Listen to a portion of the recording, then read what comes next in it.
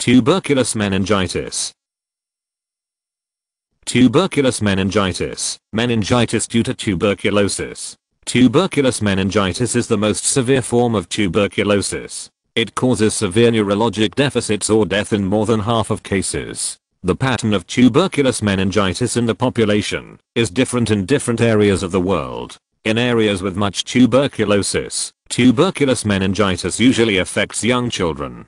It develops typically 3 to 6 months after the primary tuberculosis infection. By contrast, in areas with less tuberculosis, tuberculous meningitis tends to strike adults. It may follow a primary infection, but, more frequently, is due to reactivation of an old focus of tuberculosis that had been dormant, sometimes for many years. Tuberculois meningitis begins insidiously with a gradual fluctuating fever, fatigue, weight loss, behavior changes, headache, and vomiting. This early phase is followed by neurologic deficits, loss of consciousness, or convulsions. A dense gelatinous exudate, outpouring, forms and envelops the brain arteries and cranial nerves. It creates a bottleneck in the flow of the cerebrospinal fluid, which leads to hydrocephalus. The development of arteritis and infarctions of the brain can cause hemiplegia or quadriplegia. A high index of suspicion is essential to diagnose the disease, because early diagnosis is the key to a satisfactory outcome.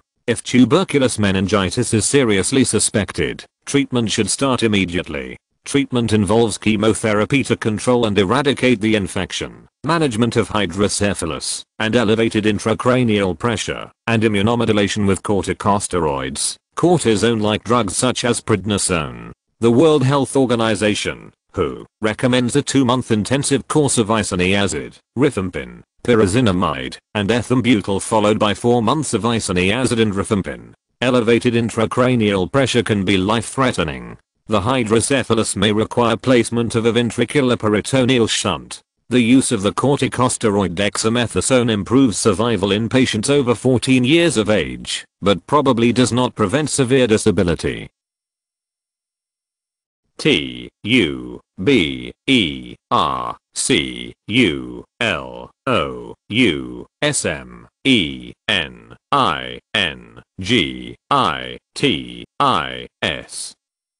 Tuberculous meningitis.